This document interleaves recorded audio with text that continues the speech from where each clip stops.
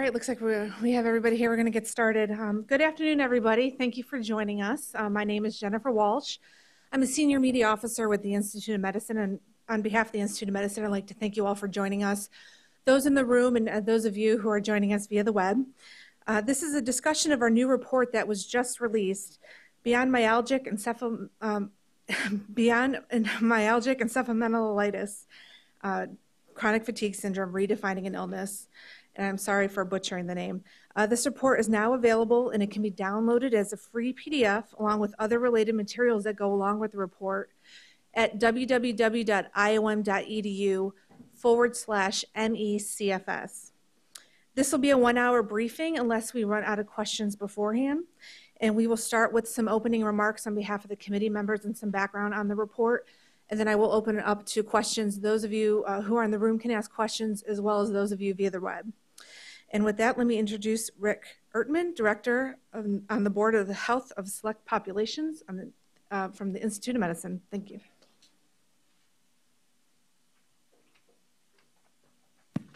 Oops.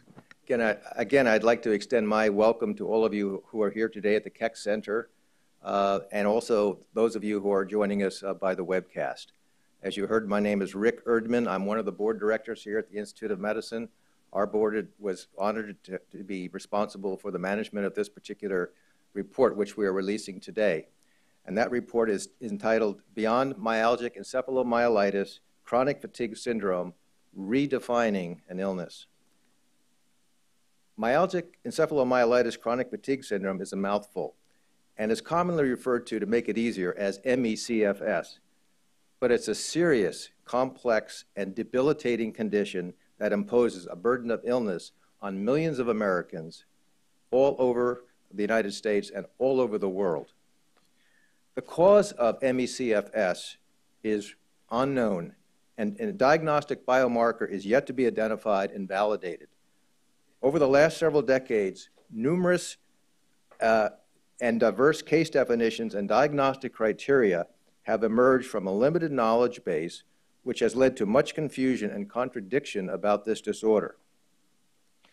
So the Department of Health and Human Services, along with 5 other federal agencies, asked the Institute of Medicine to form a committee to define diagnostic criteria for MECFS based on current scientific evidence as well as clinical expertise, and also to propose a process for revalidation or re-evaluation of these criteria in the future, to develop an outreach strategy for dissemination of these criteria to health professionals all over the nation, and to consider whether a new name for this disease is warranted.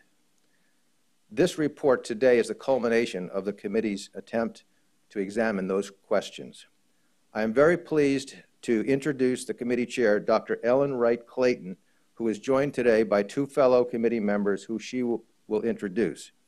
In a few moments, they will present the key findings and recommendations from their report. But I would like to take a moment to thank the entire committee for work on this very, very difficult task. Their efforts were also supported by an outstanding team of project staff led by Cece Mandaka-Shah and included Kate Meck, Jonathan Schmelzer, Adriana Moya, and Sylvia Doja. Finally, I would like to thank our 6 sponsors: the Department of Health and Human Services, the Agency for Healthcare Research and Quality, the Centers for Disease Control and Prevention, the U.S. Food and Drug Administration, the National Institutes of Health, and the Social Security Administration. We greatly appreciate their support for this work and for their ongoing commitment to improving the lives of patients with MECFS. So now I'd like to turn the program over to Dr. Clayton.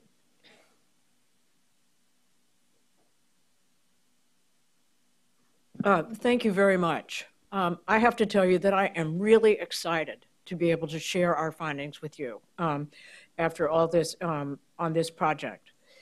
These are our committee members who all worked very hard, were very devoted to ensuring that this task was done with complete attention to the evidence base and to develop criteria that we would use going forward. I also want to point out that we had a very rigorous review of our report. by a number of experts, many of whom you will recognize on this process. This is an inherent part of the Institute of Medicine process, and so I want to thank them in particular.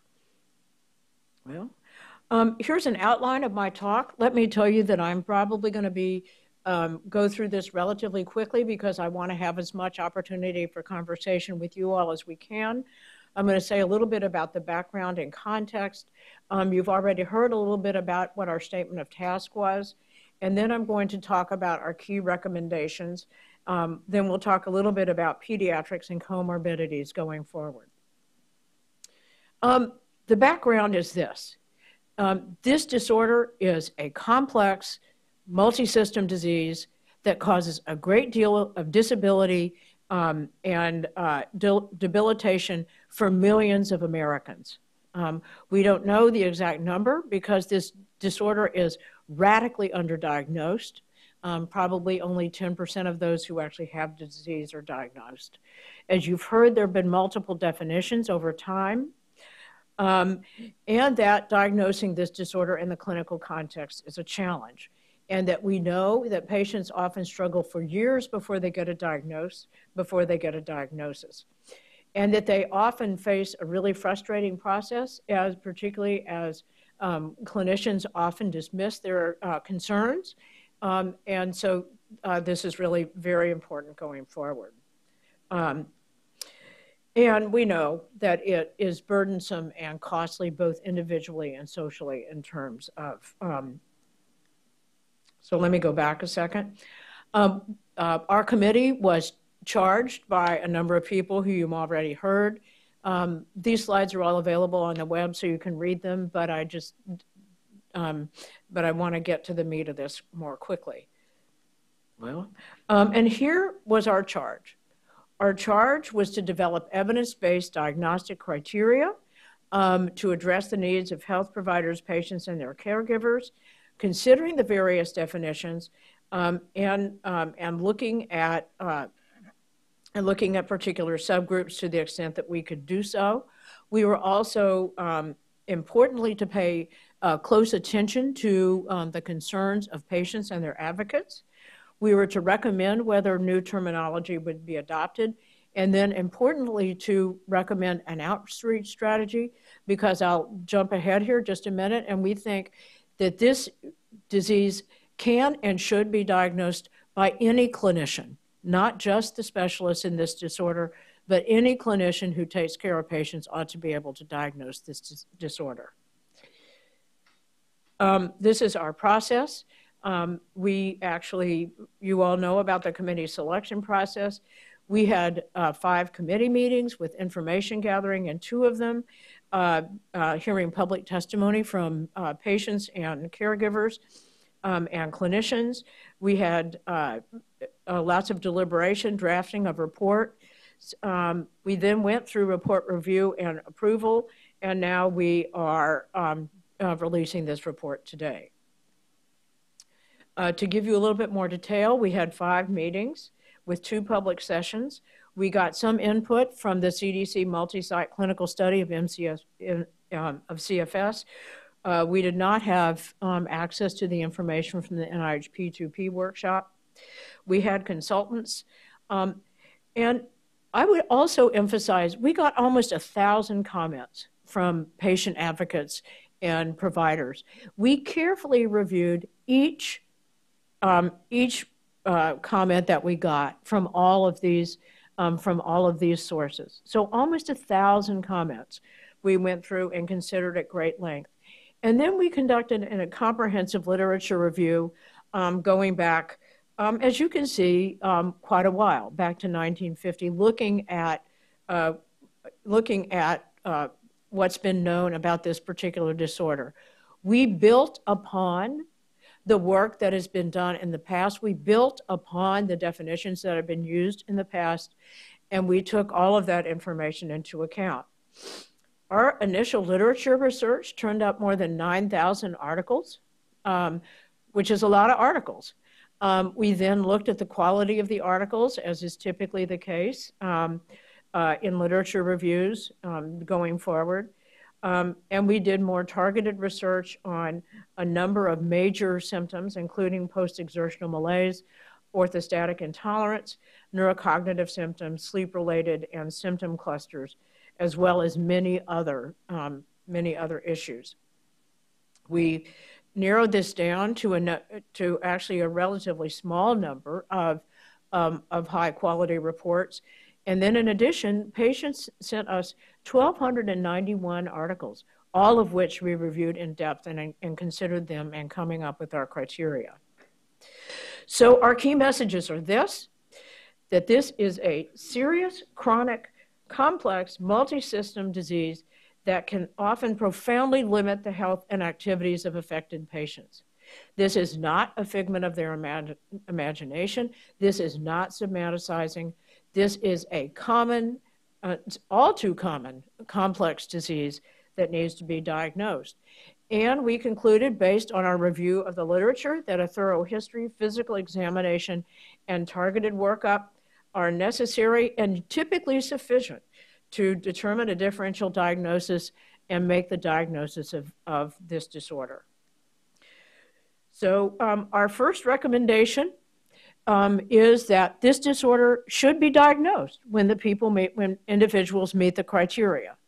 I'll say a little bit more about this in just a minute, but this is really important. We also think it's very important that there be a new ICD-10 code so that we're not stuck with benign myalgic encephalomyelitis or neurasthenia or chronic fatigue. This needs its own diagnostic criteria, which will be helpful not only for these patients, but frankly for the research enterprise going forward. Here are our criteria. And this is the essence of this disorder, that there be a substantial reduction or impairment in ability to engage in pre-illness levels of occupational, educational, social, or personal activities. It has to persist for more than 6 months, be accompanied by fatigue, and is not the result of excessive exertion. We also require post-exertional malaise. I'll say a little bit more about that in just a minute, as well as unrefreshing sleep. It's interesting to note that there are no particular diagnostic criteria on sleep studies that are helpful in this area, but every patient complains about this. And so we thought this was really important, and that at least one of the two following manifestations needs to be required: either cognitive impairment or orthostatic intolerance. How did we come up with this?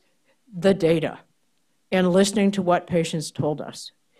These are symptoms that the overwhelming majority, and if not all of these patients have.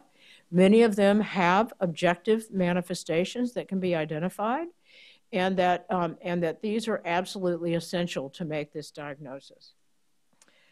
We created a diagnostic algorithm that's also present, in which I'm not going to go into it in detail, but basically it's just another way of representing what we already talked about. It's essential that clinicians assess severity and frequency. These symptoms are persistent, they are severe, they can come and go, but they are something that people experience over a prolonged period of time. And that it's important, in order to make the diagnosis, that these symptoms be present for 6 months, because there are a number of fatiguing disorders that actually resolve on their own within 6 months. I want to back up here and make a point here that I know I'm going to make later, but I want to make it here. The fact that we have 6 months to make the diagnosis is important, but there is another important issue here. Patients who have these symptoms need to be treated, have to have their symptoms addressed, even if they haven't persisted yet for 6 months. So these patients have real symptoms, they deserve real care and real therapy, whether they meet the criteria for this disorder or not. So I just want to make that point. Absolutely essential. There are a number of other manifestations that frequently appear with this disorder, but they are not always present, and they often manifest in a variety of different ways. Their presence supports the diagnosis, but they are not required for the diagnosis, in no small part because they don't affect all these people. I've already made this point that if people have symptoms, they need to be treated, whether they meet the diagnostic criteria yet or not. So Dr. Bateman will say a word about what this is going to mean for clinicians. It's you.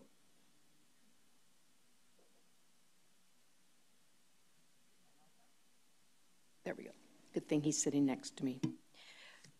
We are hoping that these diagnostic criteria provide a very clear path for clinicians to make the diagnosis. It's a fresh start. You'll be hearing about the descriptive name. The diagnostic criteria are evidence-based, which means they will be very convincing to physicians, and I think people will be able to start to see this illness. And we wanted to make sure that the symptoms that have been previously maybe overlooked by clinicians are put front and center in this diagnosis. I think it's going to make a big difference, not only for primary care, but also for specialists. Great, thank you. Our second recommendation is that the Department of Health and Human Services develop a toolkit appropriate for screening and diagnosing patients with this disorder. The current tools that are available are too complex and too difficult to use in a busy clinical practice. And I think it's pretty clear based on the evidence that it is possible to develop a more focused set of tools that can be used by any clinician to make this diagnosis. And when I say any clinician, I mean any clinician. I mean primary care, emergency medicine, all kinds of subspecialists. Any clinician ought to be able to make this diagnosis, and that we think this is absolutely essential that this occur.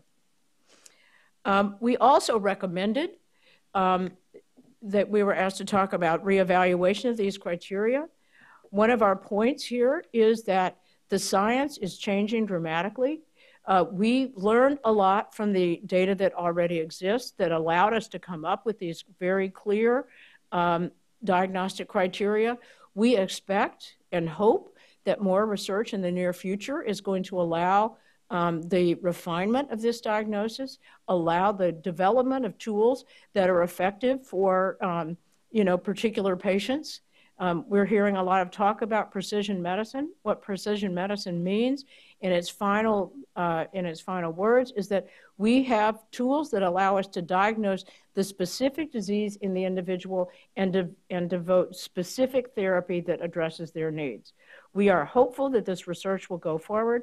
What that will mean is that we will need to reevaluate these criteria, and we want to ensure that this occurs in no less than 5 years, no more than 5 years.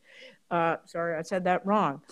That this really needs to be done, and it needs to be planned for, because this is an area where the science is really changing, and we are, desperate that these patients get the benefit of the latest science. Okay, here's the big one.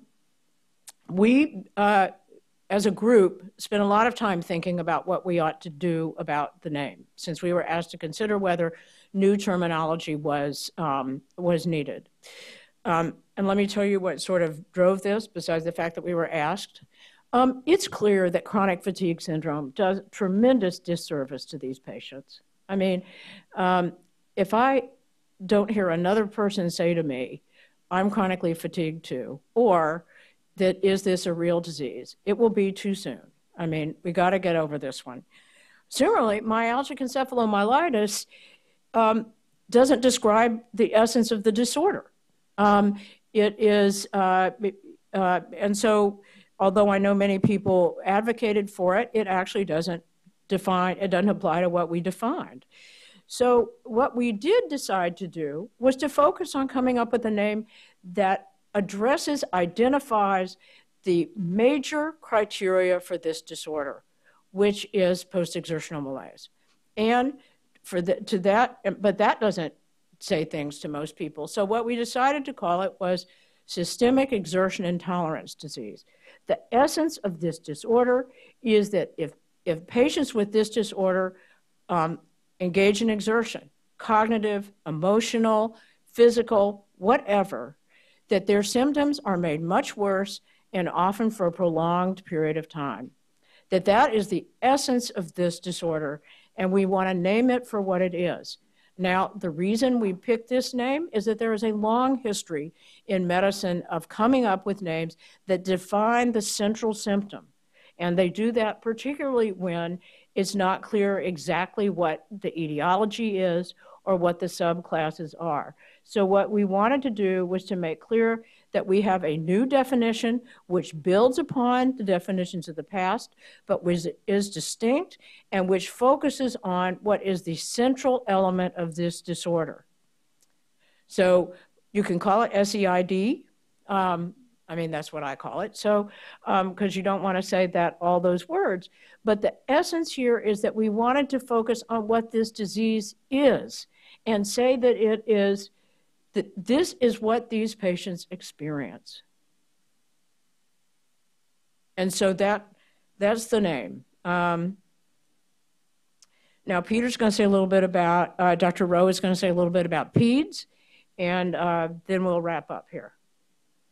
Thank you. As Dr. Clayton was mentioning, the review of the literature on pediatric ME/CFS or SEID really emphasized a pretty wide prevalence. We think there are reasons for that, among them being the different case definitions that have been used and the tendency of physicians to diagnose component parts. So, for example, the preference for something like postural tachycardia syndrome rather than ME/CFS. But in any event, it's a relatively common problem in pediatrics, also a complex multi-system condition that can have profound effects on the social and educational development of adolescents and young children. It is one of the most common causes of prolonged school absence, and it is time to put to rest the notion that this represents either school phobia or school refusal. The point is that it isn't that these young people don't want to go to school, it's that they can't. The pediatric evidence base was much smaller than the adult evidence. And while we had a number of papers, a reasonably good number of papers on autonomic manifestations and some on the cognitive problems, there were none on using, for example, the 2-day cardiopulmonary exercise test as a way of documenting the pathophysiology. We had 6 papers that were very interesting to review on immunology, none of which addressed anything that the other papers were addressing. So we need a much bigger scientific base to understand the illness in children as well as adults. We concluded that there was sufficient evidence from the scientific literature that orthostatic intolerance and autonomic dysfunction are common in pediatric ME/CFS, that the neurocognitive abnormalities, while not present at baseline when patients are tested in the supine position, they will emerge when patients are tested under conditions of orthostatic stress, when they're brought upright, or if another another condition is like distraction is introduced. There's clearly a high prevalence of profound fatigue, unrefreshing sleep, and post-exertional exacerbation of symptoms, just as in the adult papers. And the evidence is strong that ME/CFS can follow acute infectious mononucleosis and EBV infection in a percentage. We tackled the issue of the duration of illness for pediatrics as we did for the adults. We felt that the illness was similar in its overall symptoms, that we didn't need a specific pediatric definition, and we required a duration of 6 months in order to allow those patients who are improving after post-viral illness many of them will get better over the next few months before 6 months have elapsed. That will ensure that those who meet the criteria also have a more severe form of the illness. But as has been emphasized by other pediatric groups, we wanted to be clear that this 6-month duration criterion should not interfere with initiating advice, management, and care of the patients, and that can begin as soon as they enter the doctor's office. So that is a brief summary of the pediatric findings. Thank you. I want to say a word about comorbidities, which is that that past definitions have often said that if a patient has something else, then they can't have this. Our conclusion is exactly the opposite. If they meet the criteria for this disorder, they have it. And part of our thinking about this is that many patients have more than one thing. And the idea that these patients, if they have something else, can't have this is just crazy. So our attitude about this is that if they meet the criteria, they have SEID. If they have something else, then that diagnosis ought to be made and it ought to be treated. But that it should not preclude a diagnosis of SEID unless the comorbid condition explains all the symptoms that the patient has. That is extremely unlikely. So the point that we want to make here is that it is incumbent on the clinician to make the diagnosis, to think about comorbidities because they are common, and if there are comorbidities, to diagnose them and treat them, but that their existence does not preclude the diagnosis of this disorder. So we think that's an incredibly important thing. These are, we listed the comorbidities that have been identified in other definitions and didn't come up with our own, but we think this is a really essential issue. It is possible to have this disease and something else. Areas that deserve further study. There is so much research that needs to be done. I mean, it's just astonishing. Lots more work needs to be done to study the etiology, pathophysiology, and effective treatment. Because of this paucity of evidence, we were unable to define subgroups or even to define the natural history of the disease because there really aren't good longitudinal studies for the most part. There are some, but not enough. So more research is essential. In terms of dissemination of the diagnostic criteria, the audience is just about everybody, to tell you the truth. We want to get to key decision makers, obviously, including primary care providers, but frankly, any other care provider who is involved with the treatment of these patients.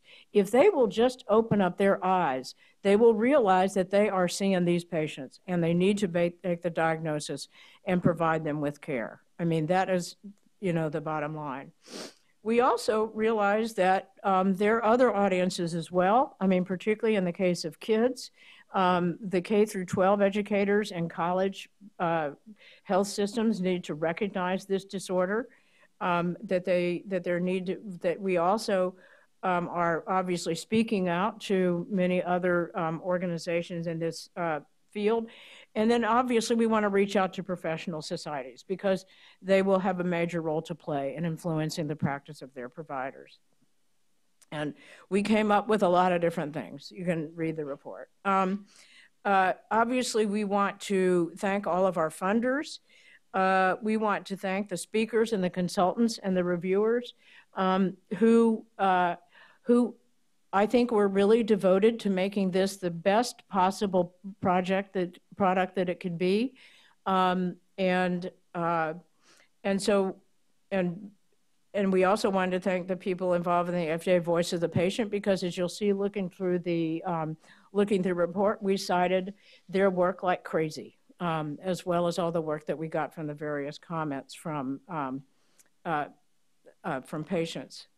I also want to thank the staff, hear their names, and I think we're done. But our goal here, we wanted to set out. We looked at the evidence. They drove our development of criteria. We think this is a diagnosis that should be made. We talked about how to make it. It is critically important, and that we think that's absolutely essential.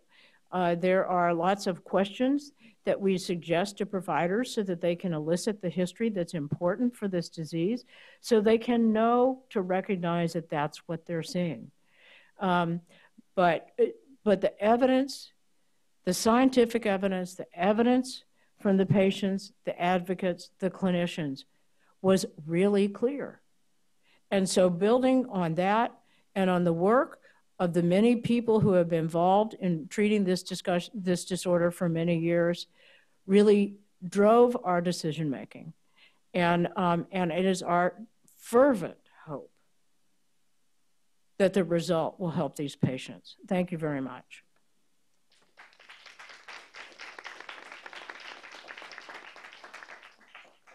And thank you. So now we will open it up to questions. So if you're in the room, if you can go to a microphone on either side of the room to ask your question. And if you are asking a question via the web, there is an area to ask a question. Type in your question underneath the video viewfinder and hit submit, and we will receive that question. Those of you who are asking a question in the room and on the web, I ask that you please identify yourself and your organization before asking a question.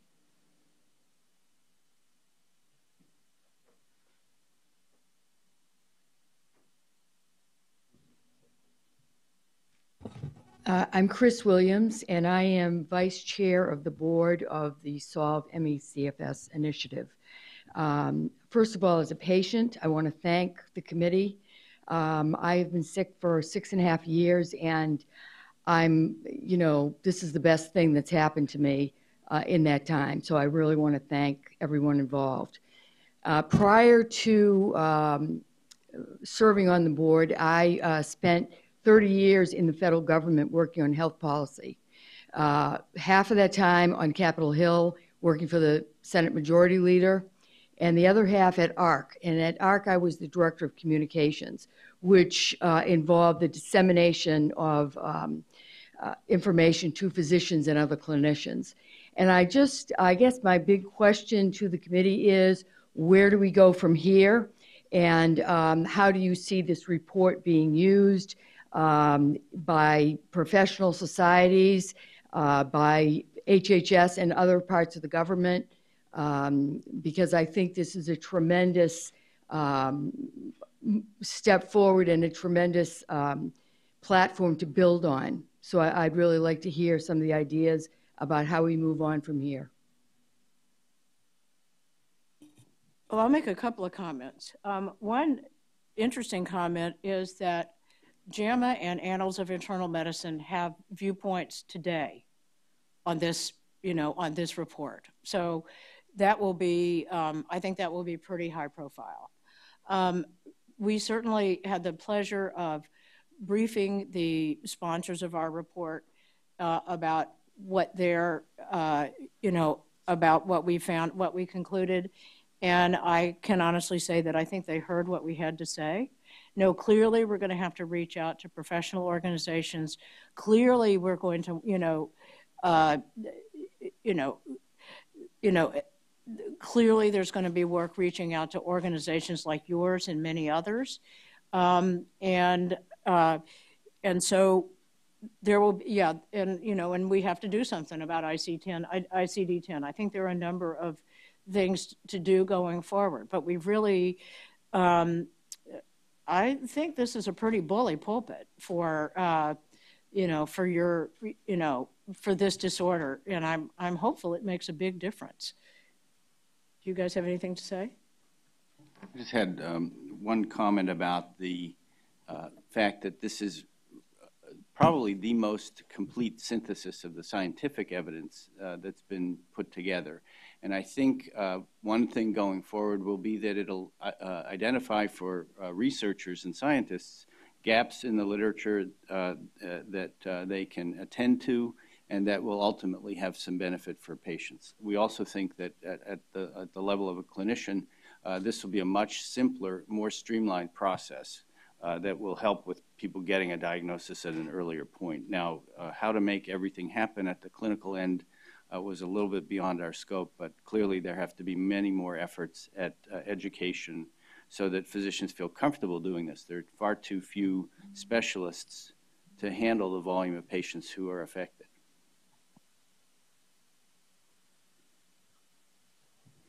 Change is not easy in any system, especially complex systems, but I think we have about as good a foundation as we could possibly have to jumpstart this process. And then at some point, very soon, the work of this committee will be over. But I'd like Ellen to maybe mention what resources will be available through the IOM, educational materials.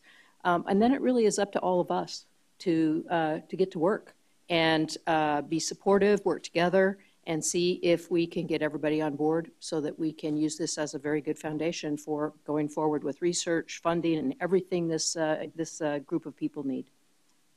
So I want to give a shout out to our amazing staff who have already created FAQs, who are in the process of creating a guide for clinicians that is going to be simplified to help them, implement this. I think that it would be very helpful to patients to, be able to go to the web and get a download of what this is so they can take it to their doctor and say, look, this is what I've got. And this is the IOM saying that this is what I've got. So you're right. I mean, the baton does pass from the Institute of Medicine now, but we have tried to make passing that baton as smooth as it could possibly be. And I'd just like to emphasize that those materials are going to be available at www.iom.edu/MECFS, as well as today's slides that were used for the presentation. Question? My name is Gregorio Meraz. I'm a reporter for Televisa News Network from Mexico. And I would like to ask you, if you know how many people have died or is impaired due to this syndrome. Also, if you know what are the causes that trigger that syndrome, and if you found a previous investigation, either here or someplace in the world, with similar cases to these ones. Well, I don't think we know how many have died. Maybe you all do, but I think we just don't have the data. I think that with regard to the question of a resource like this, no study has ever been done like this. I mean, with this just extensive discussion of the data. I mean, so I think this is actually unparalleled. There have been many, very thoughtful discussions about what this disorder is, but none of them have published quite the analysis of the literature that this one has. And do you have any idea of what triggers that? Because we do understand sometimes is young people or mature people. What causes that? Well, first of all, that was beyond our statement of task. I think the only thing that we know with certainty is something that Dr. Rowe has already said, which is that EBV is a major trigger in children or in adolescents. But I think beyond that, there's so much work that needs to be done to sort of figure out what makes this happen. Lots of things have been claimed to make it happen, but at least from what we saw, the only solid evidence was about EBV. Thank you. Okay, and we'll go to the next question over here. Thank you. Robert Miller, 30-year patient and advocate, in which I now have SEID.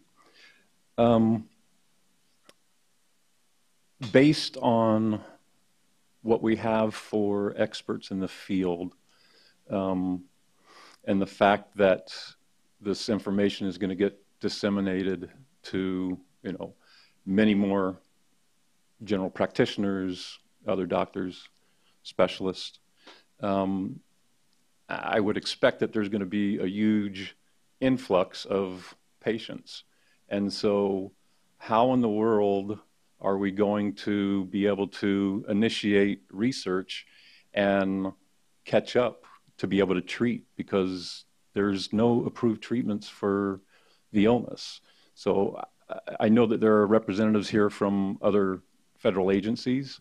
And so my question would be, how are they going to ramp up or gear up to be able to address treating, whatever it's going to be, 50% more people or 80% more patients coming into, right now, what are a handful of experts in the field?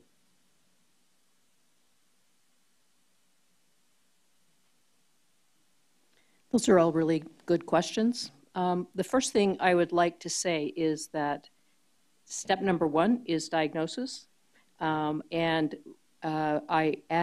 physicians and researchers become familiar with this illness, I think there will grow out of that a number of efforts to begin to identify treatments. We need a large group of people across all disciplines attending this, and I think that will naturally happen, but it's going to take some time. Second is, I would like to say, as a clinician that specializes in this and related illnesses, there are many things that can be done to alleviate suffering and to treat symptoms, even some core symptoms, that can be very, very helpful. So there will need to be an effort made to continue getting this information out, bringing other clinicians in to help us with that. And of course, we hope there will be additional drug development as we understand the science. Just to follow up, do we know? I'm sorry, go ahead. Let me just add another point to Cindy's comment, and that is that any physician should be able to treat some of the pain or headache components of the illness, or the insomnia. The orthostatic intolerance treatments for those with SEID are no different than they would be for somebody with a less complicated form of orthostatic intolerance. So there's a lot of information out there, and that will be linked to things in the physician and clinician guide on the IOM website. So I think that part of the need that you're mentioning will be addressed that way. Thank you. In talking about the other federal health agencies, has there been communication between IOM and any of the federal health agencies on kind of any initial discussion about ramping up research?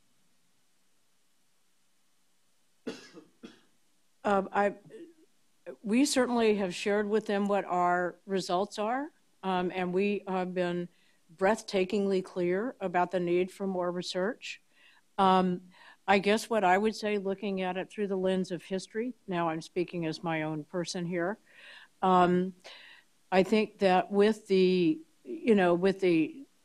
I think, very clear evidence of this disorder and its characteristics, I think this gives advocates a tool, to act up. How about that for a historical reference? I say, so that's what I think. Go for it. I mean, I think we've given you the fodder. Okay, and one more thing, and that is, I just would like to thank the IOM committee for pulling this together relatively fast. As a patient, I'm pretty confident that this will kind of ignite some excitement in this field, and we'll get some researchers and hopefully some funding to go along with that. So thank you. Thank you. We have a question from the web, it looks like. This question comes from Gabby Klein. She asks, based on the evidence that the panel has found, will graded exercise therapy / cognitive behavioral therapy as treatments be removed from the CDC's toolkit?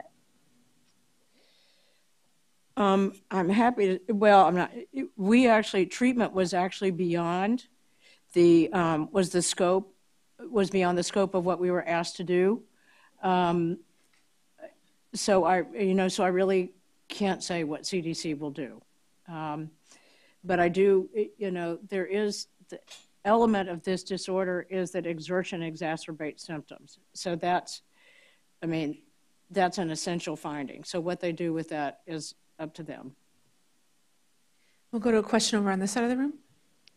Hello, my name is Anita Patton. I've had this illness for over 28 years, and I'm very thankful for all the work that you put into this and what you have done in bringing forth a scientific diagnostic criteria to help the million people that I know have this illness.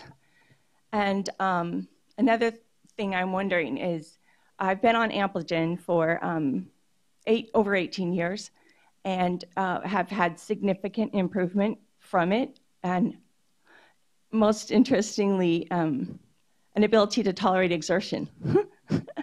So I am advocating for the approval of Ampligen because it is the only thing in the pipeline, the only drug that is close or within reason, and it has been proven safe, and it is quite effective and can be effective if they give it to the right person, I think, with the right broken lab system.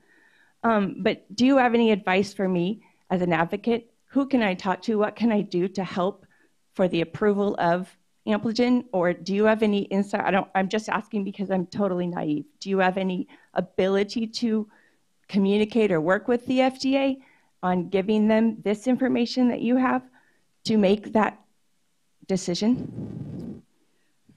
The only thing I can say is that FDA was one of our funders and they have the report. So I'll make sure they read it. I think they already have. So, but in any event, yes, they are one of our funders. Thank you. I'm Mary Dimmick. I want to thank you for your work on this report. It shows, and I'm really grateful to you. One of the key issues that you raised is that there's been a dearth of research. Right now, we're using Fukuda, Oxford, and empirical, even as lately as this month, to issue research findings. Have you said anything in your report or in your discussion with HHS about the need to replace those definitions with a new definition that reflects the way you've conceptualized the disease, not just rename those definitions to be SCID? That was beyond our statement of task.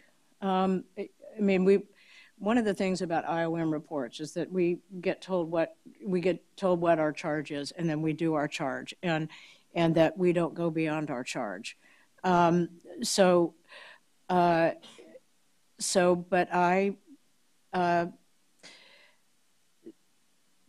I think our work stands on its own, and I think it sends a very clear message. So, and we did discuss the various definitions as part of the report, and it's pretty clear that what we had in mind is different from what some of the other, definitions are. So, as we say in the law, res ipsa loquitur, the thing speaks for itself. So I think our work stands on its own. Take a question over here. My name is Wendy Shabazz. I'm a patient advocate. So I have a question. Why did you all not go with the consensus of the majority of experts in the field and adopt the CCC, which could have saved $1 million? And why did you not use it as a basis for the definition? Did I say that too fast? So I think the answer to your question is that we took the CCC definition very seriously into account, and I think that's important. There's been 10 years of science since that was put out, and it's been updated. But we accepted the charge that we were given, and but we, I think, pretty obviously paid a lot of attention to that definition. Right. Okay. One more question real quick. Let me just add a comment about that, sure. About the CCC definition. A lot of these case definitions we've clearly looked at carefully and tried to build upon the best elements of them. The difference between this and the CCC definition, the initial one especially, was this one was based on the evidence. It took into account many of the same things. Both reports emphasized the primacy of post-exertional malaise, of this inability to do normal activities, either cognitive or physical, without some sort of payback. So we built upon a very good foundation that was laid by the prior case reports. And so we're not being dismissive about them. We think that one of the limitations of some of the prior case reports or case definitions was that they were too complicated for the average clinician to use. They required several symptoms from this column and several from that. This one is much simpler, much more streamlined, and for clinicians, we think it will ultimately make a huge difference for patients.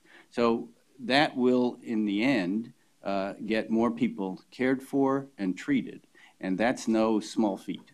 Gotcha. One last question. Are patients able to donate blood now because there was a concern about a possible retrovirus? That was a yes, huh? As far as I know, that has not been an issue for a little while. Yes, patients can donate blood if they choose to. Okay, thank you. And do we have any more questions in the room or from the web? Actually, it looks like we have another one from the web. The question is, how will the information and findings from the committee how will you inform doctors of these new proposed changes? Well, we have made a number of suggestions to our funders about how to proceed with this. In addition, as I've mentioned, we have already posted fact sheets and other things on the internet that are downloadable for free. There will be a clinical guideline or clinical guide soon that physicians can use to make the diagnosis, and obviously that patients can read. So it's out there for sure.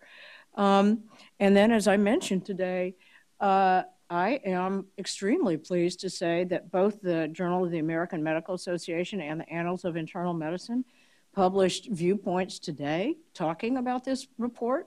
So I think that we have given some guidance about how to proceed, and we are doing a lot of things to make this more, to make this information more clearly available. Cindy has something. I just want to emphasize that this report is accessible and readable, and everyone involved in this illness should get the report and take the time to read it. It's very rich, has many references, also a recommended dissemination plan. I think that it's going to provide you with some very good reading and some reading you can pass on to others. Any more questions from the web? Yeah. One more question. How are the common symptoms of immune and autonomic dysfunction addressed? We discussed all the data that existed at the time we did the review. So yes, they are discussed. So I would just, that's a complex area, obviously, but they are discussed. And so I would just alert the questioner to look at that part of the study. Would add that in the guide that the IOM staff are preparing, there will be detailed questions that clinicians can ask to elicit information about immune problems and especially orthostatic intolerance.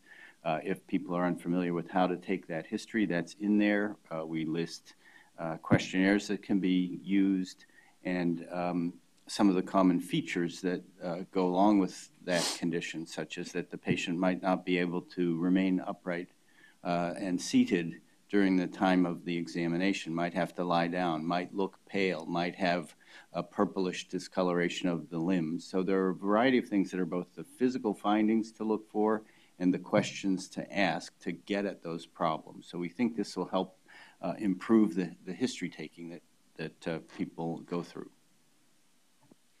Okay, well, it looks like we've run out of questions. So once again, thank you all for joining us here, those on the web.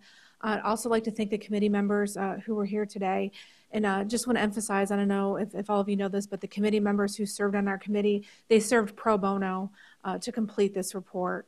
And once again, just a reminder, you can get all these materials, the report, the slides from today, the materials that the committee members talked about at www.iom.edu/MECFS. Thank you.